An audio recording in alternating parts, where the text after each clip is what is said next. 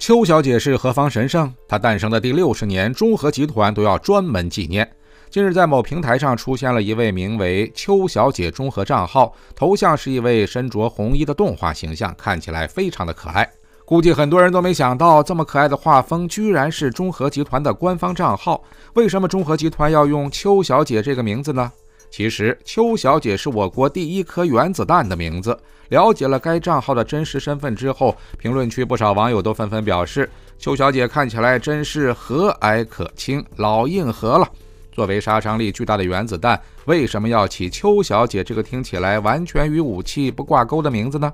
这里是知识 TNT。其实各国的原子弹都有代号，像美国往日本扔的那2颗原子弹也有自己的代号，一个叫做小男孩，一个叫做胖子。给原子弹起代号主要的原因还是为了保密，只不过各个国家的原子弹代号都有所不同，而我国给原子弹起的代号就更能显示出独属于我国军工人的浪漫。本来给第一颗原子弹起的名字并不叫邱小姐，而是叫球小姐，因为原子弹的形状圆滚滚的，看起来跟个球一样。起这个名字虽然很形象吧，但是总感觉不太好，没啥深意，于是就取了球的谐音为邱，就这样球小姐变成了邱小姐。虽然在后续进一步确定名字的时候又改名叫老邱，但是大家都喊习惯了，所以邱小姐这一名号就这样流传下来了。名字确定之后，为了将保密工作做到位，相关的暗号和密语也是围绕着邱小姐这一名字进行的。比如说，邱小姐在梳辫子是指原子弹外边链接雷管的导线，邱小姐在穿衣是组装的意思，邱小姐在上房临时来了注意血压则是激动人心的试爆环节。后来也有不少人将成功试爆称为邱小姐出嫁，而我国也是用这套暗语成功的瞒过了美国和苏联的眼睛。在1964年10月16日下午3点的时候，我国的第一颗原子弹在罗布泊成功试爆。从此之后，中国成为了真正拥有核武器的国家，并且在全世界真正的掌握了话语权。邱小姐是我国的第一颗原子弹的名字，给她起代号主要的原因还是为了保密。在现在看来，我们给原子弹起代号并且还设置暗号这种事情，看起来还挺轻松诙谐的，但是放在那个年代，背后却有无尽的辛酸和坚持。当时想要成功的研发一颗原子弹，可是一件难如登天的事情。想要造出原子弹，就必须拥有质子加速器，但是这样的一个尖端设备，美国是限制出口的，而且就算是不限制，依靠咱们当时那个一穷二白的财力，也根本买不起，有钱也买不到，更何况咱们还没钱呢。被誉为中国核工业无冕之王的赵忠尧见此情形就狠下心来，决定咱们自己造一台质子加速器。可以说赵忠尧此时的努力也为后边造原子弹的进程开了一个好头，毕竟质子加速器是造原子弹的必需品，有了质子加速器之后，接下来只用等到一个合适的时机，一个具备建设核工业的条件。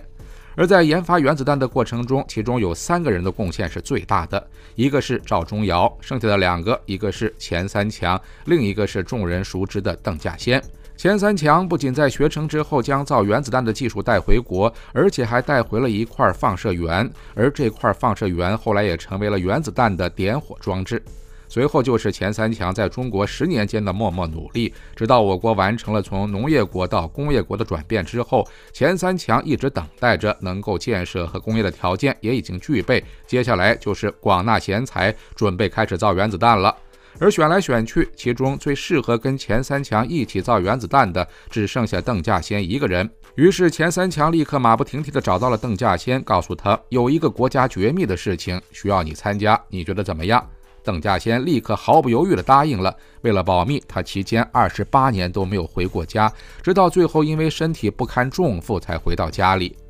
中国第一颗原子弹的内幕为何叫它邱小姐？背后原因太心酸。当时咱们国家想要在美国和苏联的紧盯之下造出原子弹是非常不容易的一件事，既要保密，又要自己面对美国的核震慑，还要面对苏联的反悔，不肯再教授我们造原子弹的技术，一切只能靠自己。所以咱们的那些造原子弹的前辈们几乎就是用自己的生命一点点给死磕出来的。好在他们的心血没有白费，经历了7年的秘密试验之后，我国终于赶在禁止核武器条约出台之前将原子弹给造了出来。自此，中国在国际舞台上也有了抗衡美国核震慑的资本。想必很多人都对我国科研人员在那段艰苦的岁月中依旧夜以继日的苦干肃然起敬。